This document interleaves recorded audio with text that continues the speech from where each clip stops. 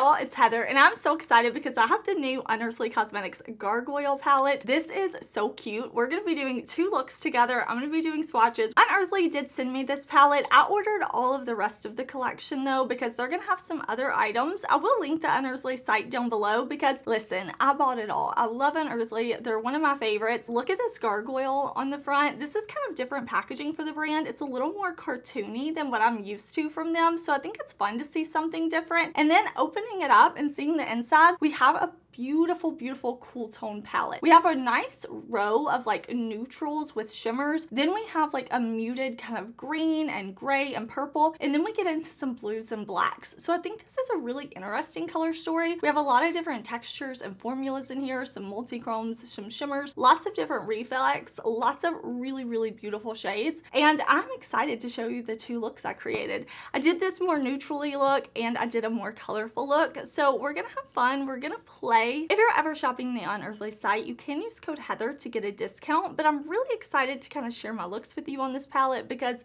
I think the textures and the formulas in here are so insanely gorgeous. So let's cut to the eye looks. Eyes are primed and we are going to start with this beautiful Gargoyle palette using this shade right here. This kind of really light, almost like muted pastel-y green called Grim Morning. This is a very light color, but look how pigmented it is. I mean, it's light, so I chose a light eyeshadow primer. I'm testing this new one from Ulta, but I wanted to start with this color because I think it's just light and like I said, it's like a pastel, but like a dirty pastel.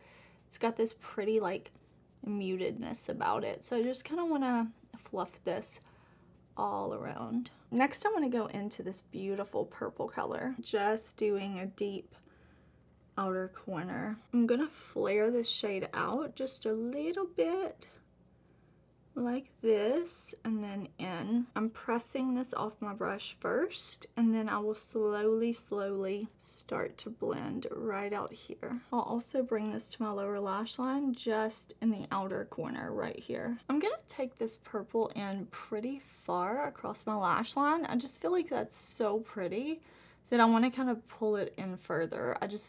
I need more of the purple because I think that color is really gorgeous. This shimmer right here looks so beautiful and like shifty.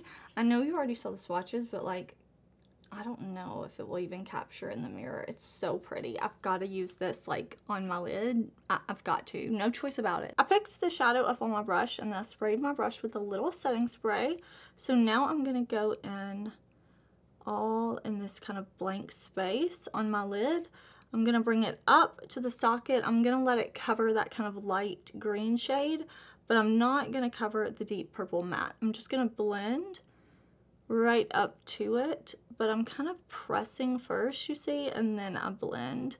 That way I make sure I've got all that pigment off my brush. That is such a pretty color.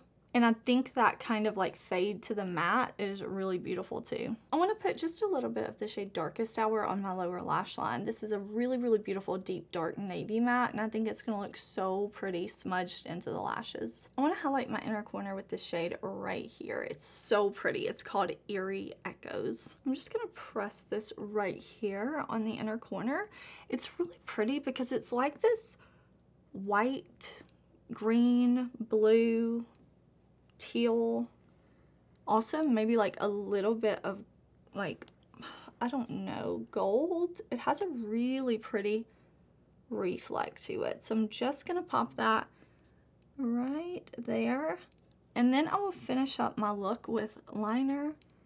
I don't know if I will do a lash. All right, y'all, here's the finished look. I put on a little bit of eyeliner and then I just did mascara. I decided to skip a false lash, but I really, really like this look. I'm gonna start off with this shade right here, this deep dark brown. I'm just gonna press this shade all in my socket. I'm starting with this deep color first and I'm gonna press it right on top of my eyeshadow primer. I'm taking the shadow down to my lid in this outer portion. I'm taking it up, out, and I'm gonna blend more in a minute, so I'm not too worried about my blend being perfect right now. I want to take this shade underneath my lower lash line too. I just want to kind of wrap it all around. I'm gonna buff things out with this shade right here, this beautiful mid-tone brown. This is called Ancient Spire. I've just got this on a fluffy brush. I'm using just a little bit of shadow, and I'm going to lightly blend. I don't want to put a lot of pressure down. I don't want to put a ton of shadow down.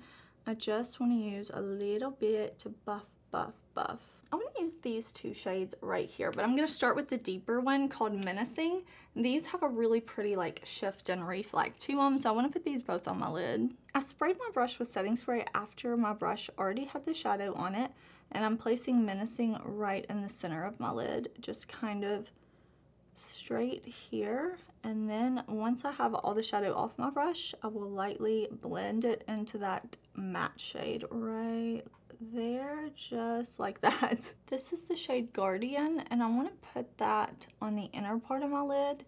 It's going in a small space, but I just wanted to use these two shades together. I think they're gonna look so beautiful on the lid. And I'm gonna bring it up high, like above my socket, because I want to be able to see this shade. I just think it's beautiful. Now I'm gonna go in with the shade Awaken, and this is probably maybe one of my favorite shades in the palette. It's so beautiful and pigmented and smooth, and honestly just stunning.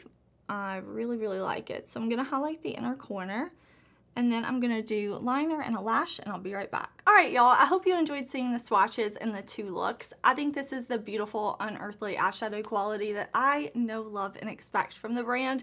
This is such a pretty, cool toned, like grungy, blue, purple, neutral color story, and I'm just super happy with both the looks I created, and I'm really looking forward to playing with it more. I really think Unearthly does a great job on their color stories, their formulas. All of their shadows are just so easy to work with, so pigmented, so beautiful. Something else I wanted to point out is that Unearthly ships their palettes in these really nice protective boxes. They have the artwork on the cover of the box, which I think is a really nice touch, and they have this really great foam padding inside, so you don't have to worry about your palette getting broken. I want to give y'all some helpful comparisons. So I want to show you this palette next to the Dreamer palette. This is a gorgeous palette that Unearthly released earlier this year. I absolutely love it, and I think it would pair really, really beautifully with Gargoyle. You have the purples and the blues. You do have some neutrals and some grays, but they are all different shades and no repeating shades. Here is Gargoyle next to their Dead of Night palette. You can see that Dead of Night is a lot more bright and colorful. The shades are a lot more vibrant. Even the deep shades, they're just a different tone, more intense and different. I did want to show you these two together, and I think they would be really, really beautiful combined for a look. I would love to know if you picked this palette up, what you think of the color story. Are you excited for these new fall releases? Because I totally am.